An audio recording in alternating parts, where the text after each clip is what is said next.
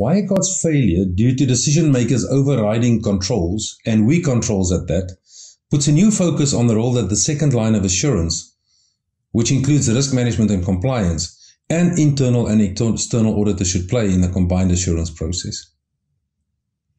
Combined assurance is extremely critical in the achievement of objectives. The three lines of assurance, which includes the risk owners, risk management, and internal audit in the broad sense, need to aggregate the information to provide assurance to the city manager or the municipal manager and the council and the audit committee to make sure that those objectives can be achieved. With the latest results from the Auditor General that once again indicates dismal financial performance by local municipalities, it is time to re-look at combined assurance as a tool that can change that. We've recently been involved with a leading provincial government department, with a leading local municipality, and with a leading risk management software developer to work on a solution of how combined assurance and the effective reporting flowing from combined assurance can assist council and senior management to make good decisions. It's not an easy exercise. If your risk management software, even though the design of that software might be perfect, if it's poorly populated and the logic application is wrong, then what will eventually happen is garbage in, garbage out.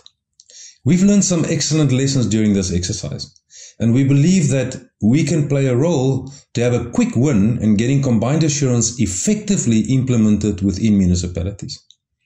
These lessons have not only been documented in a report, but it's also been applied in the risk management software, and we believe we can make a big difference in combined assurance.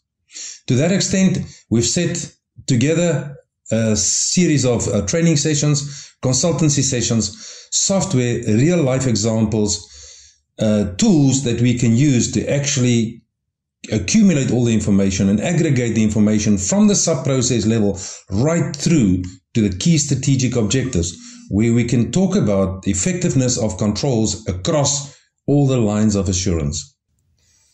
If you need any further information or you want to contact us, please contact us on this LinkedIn profile that is under the name of Next Step Academy. We will find details about the second line of assurance, the third line of assurance, risk-based auditing, risk management, the real-time monitoring of risks, and the design of the risk management dashboard. You can follow us on LinkedIn, where we will keep on providing you with relevant articles in this nature. And you can also follow the details on the LinkedIn profile to contact us if you need any assistance in implementing your combined assurance approach. Thank you.